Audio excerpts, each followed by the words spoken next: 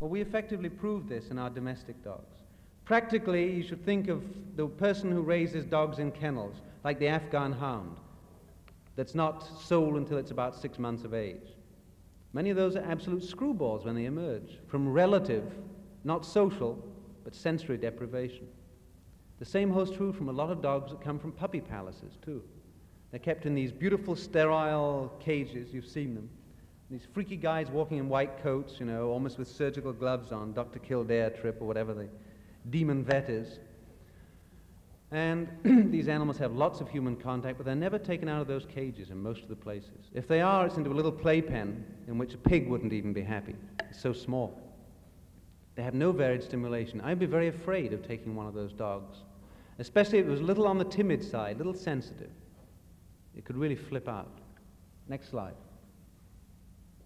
This is the kind of EEG thing that we see in an animal emerging from isolation. Normal EEG emerging from isolation have these extraordinary little spindle bursts. These are not muscle artifacts, these are deep electrodes. And they gradually disappear. A very similar thing has been described by a couple of researchers in Oxford with autistic children. A very low amplitude, fast frequency EEG, almost flat, it's so aroused. And here we find these abnormal spindle-like bursts. They're tied in with the animal's incredible hyper-exploratoriness. As the animal cools out slowly, these abnormal waves disappear. Next slide. With more extended isolation, you really finish up with a screwball. John Fuller worked with these beagles in Bar Harbor. They have stereotyped behaviors, pacing and whirling like dervishes. This is one who's been in isolation for the first 6 months, totally withdrawn, compared to controls. He found, Melzack in Canada found that you could stick needles right through their skin and they would show no pain response. Light a candle and they'd be curious and just keep putting their noses into the candle. He thought that this was because they had not experienced pain when in isolation. But we now know that when you're super aroused and you cut yourself, you feel no pain. That these animals are so aroused, like an autistic child that puts its hand on top of the cooking stove and watches it burn. That high arousal can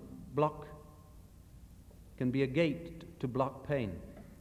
So some of these animals that are produced this way are very bizarre. Practical implications again, we have certain genotypes which are extremely spooky, very timid animals, very timid dogs from inbred lines and so on. And these grow up very much like this. You've seen some of them yourselves. You get them on the table somehow and they just kind of freeze there and you can do almost anything to them. Sure, you could almost do surgery on them. You shouldn't, of course. Literally the catatonic dog. We have a lot of small dogs that are hyperkinetic too, somewhat like the hyperkinetic child. Be nice to experiment. We know in the hyperkinetic child that you have to give dexedrine. You have to give a stimulant to stimulate the inhibitory centers and then the child relaxes. Probably these dogs would do quite well on those drugs too. Or perhaps we should practice more rigorous eugenics, because we can't do that with human beings. Next slide. Understimulation, for a dog that's raised normally, understimulation can literally kill it. Having been used to a certain set point of stimulation, and then it's suddenly withdrawn, he goes to the boarding kennel, he can develop stereotype behaviors, he can begin self-mutilating. This is a German Shepherd. It was boarded for no reason except the owners were going away at the Spire Hospital in New York. Nothing wrong with his skin or anything. Got bored, he started to groom. Eventually began to mutilate his stifle region. Animals in zoos will do this too, mutilating themselves to the point of evisceration. Terrible. Other animals, don't forget the other side of this coin, that the animal coming into your hospital for boarding can get extremely depressed because of the emotional separation from the owners. They'll develop anorexia nervosa, or even a hemorrhagic gastroenteritis, all kinds of bizarre things. But worse still, he might not show anything, and you carry on and you do your surgery. On this animal, it's being stressed emotionally because he's deprived of his parents, because he's been raised on a total suck symbiotic situation. He's in a strange place. Think of these stresses interacting with your surgery that you're performing. That's one big mountain for you to climb. Siamese cats, some of you might as well give up anyway, because they'll die by the time you've anesthetized them. Then you have to pay for all your cages and your rubber plants and so on. So you have a bit of a rip-off by keeping the animals hospitalized for a couple of weeks. Many vets now have told me that they don't do any of that at all now. They get the animals home as soon as possible because the payoff is much better. More animals survive. That the post-operative period for many of our pet dogs is very critical. Talk to a good pediatrician and he'll tell you the same thing for kids. In some of the better hospitals now, there are rooming-in facilities for the mothers. Now you might say, well, that's just anthropomorphic, expecting a dog to need mother around. But I'm not. You look at the dogs and then you'll certainly agree. Next slide. It's sad, but it's a fact. Well, very briefly, we've been looking at urban dogs this summer in St. Louis. This is something else totally different. Dogs forage, they come out of their homes, they go into the garbage. They adapt, it's remarkable. Next slide. Some of these won't show up too well. One big problem is free-roaming dogs. Bitch in heat, you have a pack forming, a temporary pack.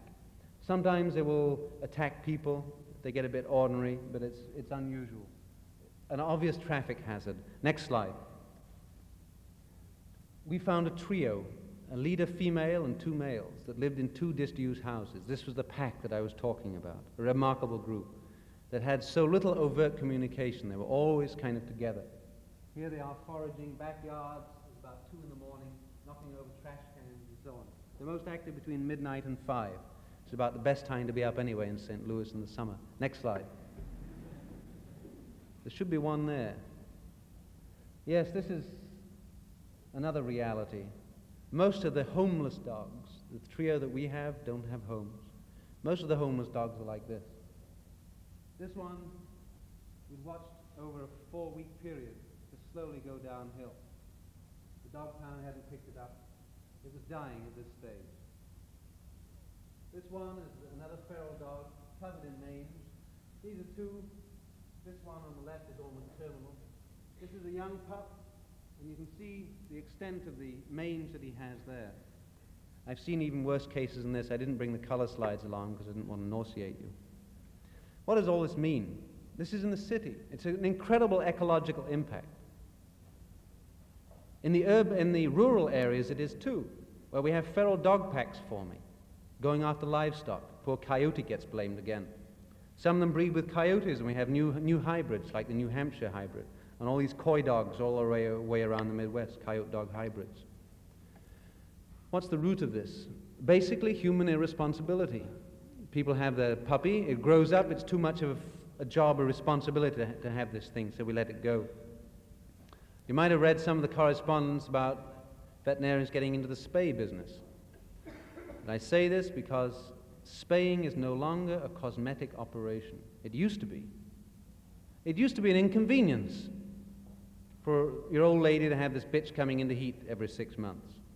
And so you would spay it and charge her accordingly because it's a luxury operation.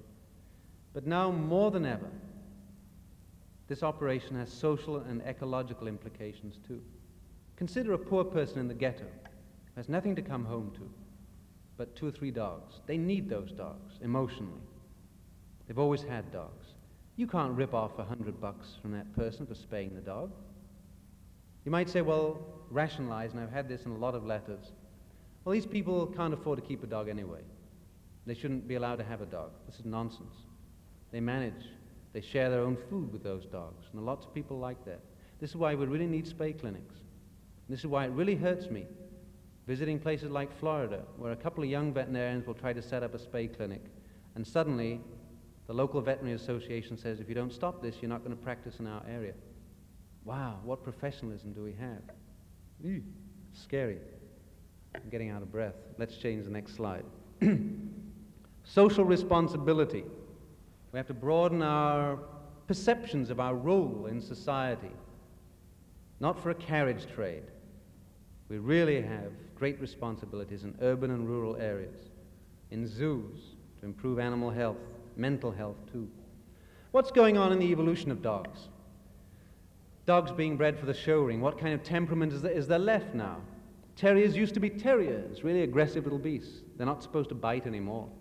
We've got to breed something more docile, but still looks like a terrier. I wonder.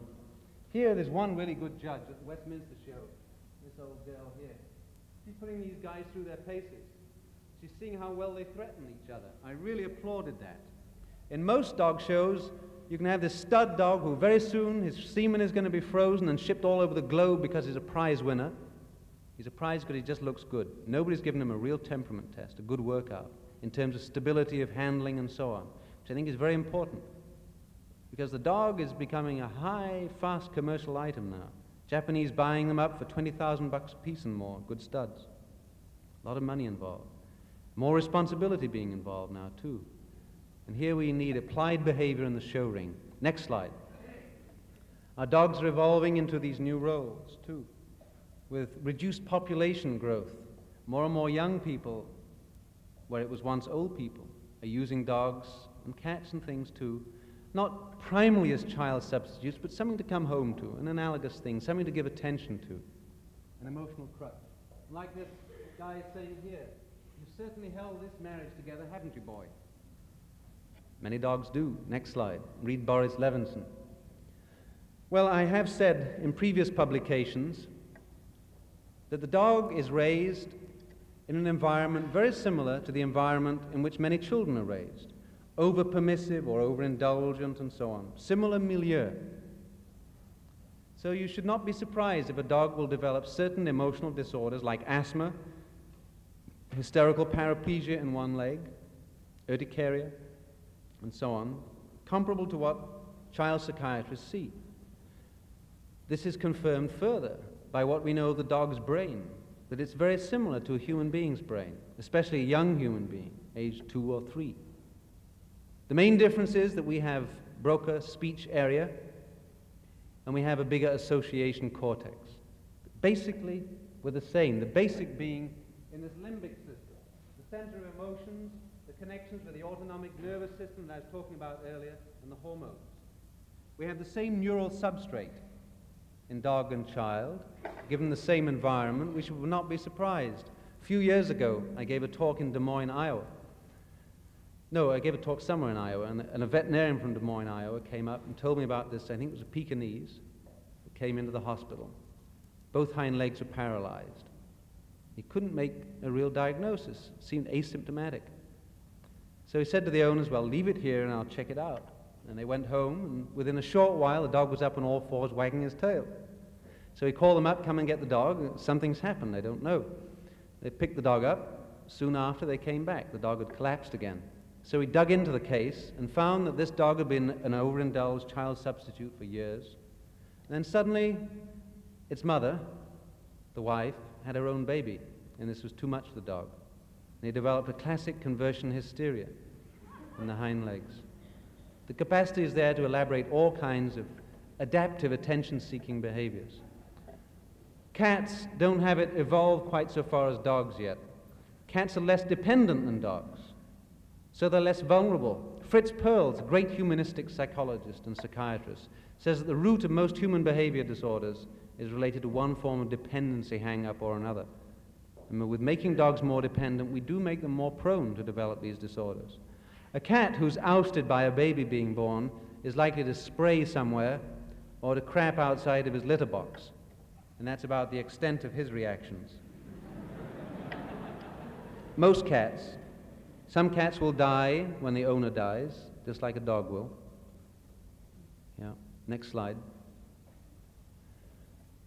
Before I close, just a couple of slides to get back to this gestalt or holistic view. We've been speaking especially of the organism and its environment. I now want to speak of the system within the organism.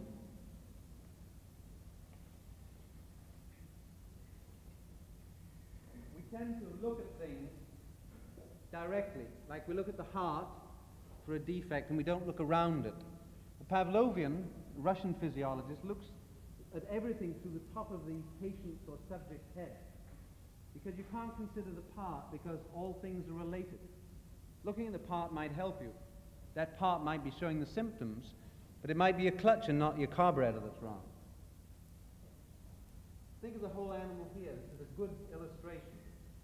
75% of this particular breed survive total body radiation.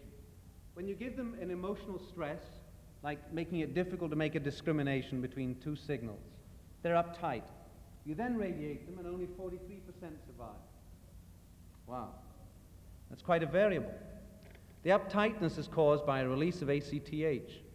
We know that this reduces phagocytic activity of leukocytes and does all kinds of other things. It lowers immune responses. This animal's resistance is lowered by some prior stress, the emotional stress. Just like you having the animal in your hospital, its resistance is lowered. Don't be surprised. Why do so many animals get kennel cough and so on? There's secondary complications and heaven knows what else. All kinds of factors operating together. We could even say that no animal, no human being, ever gets a disease, primarily, unless it's extremely virulent. The E. coli are caused by some other stress in calves, humidity, crowding or whatever, or transit. We should look for other variables. Our medicine does tend to teach us just to look for one cause instead of the whole. This is why acupuncture has blown so many minds over here the last couple of years. Next slide. Let's imagine putting a needle in somebody to cure urticaria, and then he suddenly has a tremendous rush of asthma because that was an earlier disease that he had. You get that straight, you're going through the layers, and then suddenly you get that straight, and he starts going down with an infantile-like diarrhea, which he had when he was way back as a baby. You pull all these things out of the somatic memory of the body. That's not in any of our textbooks. It's in the body, all right. Now, these are 3 different breeds of dogs that are exposed to this total body radiation. Okay, we're all going to get zapped now. Only 30% of you types survive. Tough luck. 85% of these guys survive, and 92% of these. Why are these differences? It's not body size because they're given, in fact, the same unit dose. Differences in temperament in the Pavlovian way. Pavlov describes this low survivor as a dog with a weak nervous system. It's a very timid, overreactive dog. Any kind of stress, physical, emotional, or whatever, makes him overreact. He produces too much adrenaline, noradrenaline, corticosteroids, and so on. Makes him more vulnerable. This guy is super cool in most situations. He's very dynamic. He can flex to inhibition to excitation. He knows when to do things. His survival is far better. This is the beginnings of the Pavlovian view towards pathophysiology, towards medicine. A very holistic view. And it's coming now in human medicine over here, where we're keeping records in hospitals now of certain diseases and certain temperament types. It's almost back to Sheldon's somatotype of the human body, where certain body type tends to match with certain resistances or susceptibilities. There's a lot of logic here, not in how the body looks, for heaven's sake, but in terms of how all the organs are tuned in relation to the autonomic nervous system and the neuroendocrine system. Next slide. I think is the last one. We should never underestimate an animal's capacity to adapt. The reason why we do tend to underestimate is that we like to set ourselves apart from animals. We did this religiously a few years ago, pre-Darwin, by saying that man was created separately from the apes. Darwin freaked everybody out by saying that we were apes. Now we're in a very different bind. We're saying that it's unscientific to be anthropomorphic. It's another kind of religion, really. But in fact, there's a very subtle continuum between man and animal. Sure, one of our unique qualities is that we can program ourselves. We can give ourselves new beliefs, new instincts, if you like, so that we can kill each other or we can heal the world. This animal is showing something like a conversion hysteria, a paralysis in one limb. It's a little ring plover that when a predator comes along the ground, like a fox, it will run off its nest in order to protect its eggs, and it will flap its wings as though it's broken. And the predator sees this and thinks, aha, that's an easy meal, and immediately follows the bird. The bird's making a hell of a noise and dragging its wing and so on. I've heard of deer, female deer doing this too, and have a fawn, pretend they have a broken leg. And then suddenly, a safe distance away from the nest, the bird flies away. It's fine. Now, how much intentionality do we put into this? That's being anthropomorphic, that the bird is pretending to do this. All ring plovers do this. It's inherited. It's innate. How can we therefore analyze this and make a comparison? The ethological analysis is to cut the bird down the middle. This half, the folded up half, wants to stay on the nest. This half wants to fly away, an ambivalent motivation. The simultaneously combine two actions. One to stay on the nest, one to save its own feathers. And so we get this ambivalence and so on. Very fine. A conflict situation causes ambivalence. Perfect interpretation. Quite acceptable. Let's lay this interpretation, and instead of all our psychiatric, psychoanalytic gumph, on a little boy who a few years ago had 3 operations on his hip for coxalgia, intractable pain.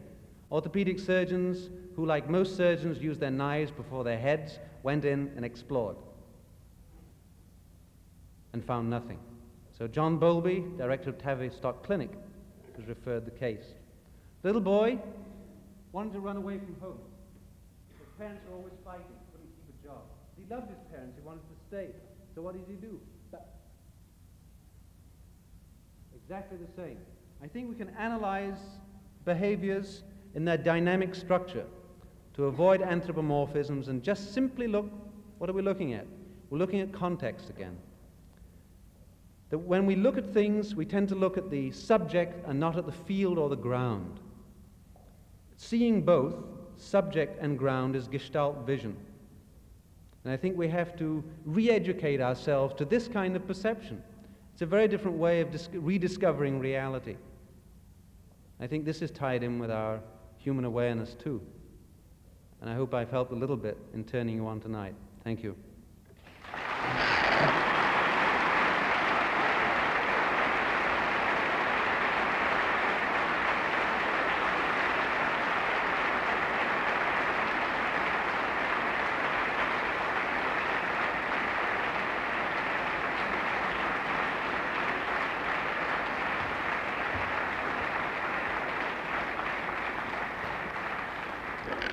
Dr. Fox will be glad to answer any questions if there are any questions from the floor.